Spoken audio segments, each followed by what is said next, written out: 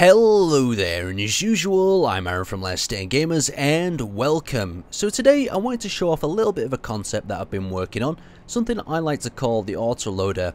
And I don't know if you've been thinking about it, but like me, I like to build a lot of inertia and gravity based weaponry, but the only problem is it can be quite slow to reload.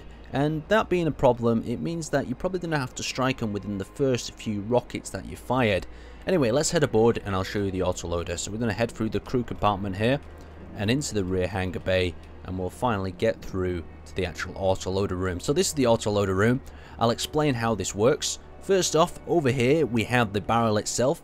The barrel is propelled by two gravity generators, so any shell that's loaded in will shoot straight out there towards the target.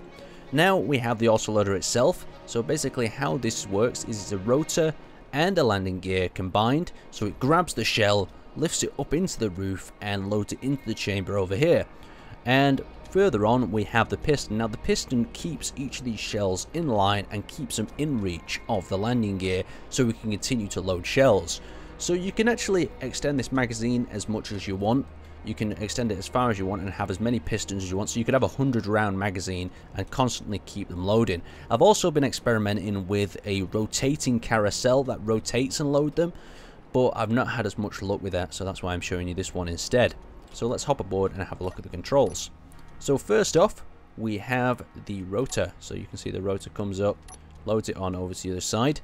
We have the landing gear that locks the shell in place. We have the gravity generators that do the gravity and propel the torpedo forward, and then we have the piston itself. So you can see there the piston's going to put pressure on the shell to keep it in line. So let's fire our first round. So we're going to load the first round over into the chamber, and once it reaches that position we're able to fire it whenever we want with a click of the landing gear, like so. Now we can bring that back across. You can also go into third person just to see how that shell's gone. That's a quite slow one, but all these sort of shells that I've been making at the moment have just been for training purposes, just to make sure that the actually concept of the autoloader can actually work and it can feed these across. So now the landing gear can't pick up the next one without the piston giving it a little bit of assistance. So let's be ready on that. So once it becomes in reaching range, we simply clip that to close that, lock it in place and chamber the next round. So you could really imagine some sort of gunner down here loading these shells in manually, and for quite long range combat this could be quite useful because these sort of shells have a lot of damage. We'll send the next one on its way and we'll return the loader back into position for the next one. We can also get a little bit fancy and speed up like so. We can get this into position next, and once it's in we grab that, lock it and load it. So you could imagine quite an efficient gunner, or you could even increase the speed of this arm if you really wanted to get a much higher rate of fire. But the next stage is making this really all automated. You can pretty much do this from a third person perspective if you're aiming, and it's as simple as locking, loading and firing. So we'll load the next shell, and all you'd have to do is wait for the landing gear to be in position. You can see how it's locked in the bottom position there, and not crush it. Now watch what happens here. We don't want to crush it like that, so we need to be really careful at that stage. You can see how we're crushing it just a little bit, slight bit. We can lock that in place and we'll move that shell into the chamber. And once it's in the chamber, it's as simple as pressing 2 and it would be on its way. And there it goes. Now we're out of shells, we're going to have to return to the stacker truck and reload manually. So let's reset first of all our piston. So we're going to go to there and load that back into position, as well as resetting our landing gear. Now as that's going on, we can get into our stacker truck and load some new shells. So this is the most efficient way I've actually found of loading shells at the moment. I've been trying some different sort of combinations of different things, but I've found that it's easy just to get a stacker truck out and move the shells manually rather than having some sort of elaborate feeding system. First of all, I had like a magazine that would drop the shell down, but the problem was that with that is it was just not particularly working 100% of the time, and you need it to work 100% of the time for it to be effective. But I've tested this out while the ship is moving and it works absolutely fine, so I don't see why you couldn't manually load them back in with the stacker truck. So we'll bring that over to there, load the first shell in. Now these are the yellow shells, so the yellow shells are the training ones, and we'll put another one in there, let that drop down into place, and then we'll just release that. Now we need to disable our number 3 so we don't tilt back and fall over.